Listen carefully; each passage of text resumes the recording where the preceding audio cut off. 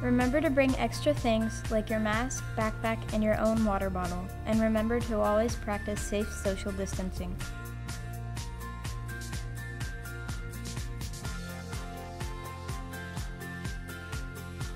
Stop at the designated screening station and hand them previously filled out paperwork and get your temperature checked before going to class. If you have not completed it, stop at your designated center so that you can get screened. Continue to practice safe social distancing. The classes have been rearranged so that we can social distance. It looks like we're test taking every day, but at least I get to be here and be around my squad, and I'm not stuck at home in bed, so it's cool. Watch for signs around the school. All the halls are one way. You will not be using lockers. You will need to keep your belongings with you at all times, so bring your backpack. Lunchtime looks a little different. You will social distance all the time and make sure to wash your hands. All students may receive free breakfast and lunch for the school year.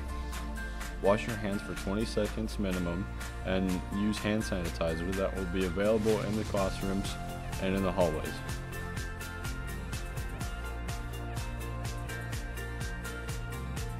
Campus will be closed for safety reasons, and you can leave for appointments only. Hey CHS, this is our reality right now, and I know it's weird and I know it's different, but we have to stay 6 feet apart and social distance, which sounds like a bummer. So pick out your first day of school outfit, don't forget your mask, come see your friends, and listen to your teachers in a classroom setting. We'll make it work and we'll work it out. We'll get through it. CHS, we are ready. We get to be here, and we get to be in person, and a lot of schools don't get that right now. But we are making the best out of the situation, and we are doing the best we can to make it happen, which is a lot better than staying at home. For more information about this year, our in-person policies, and other questions, visit colsd.org.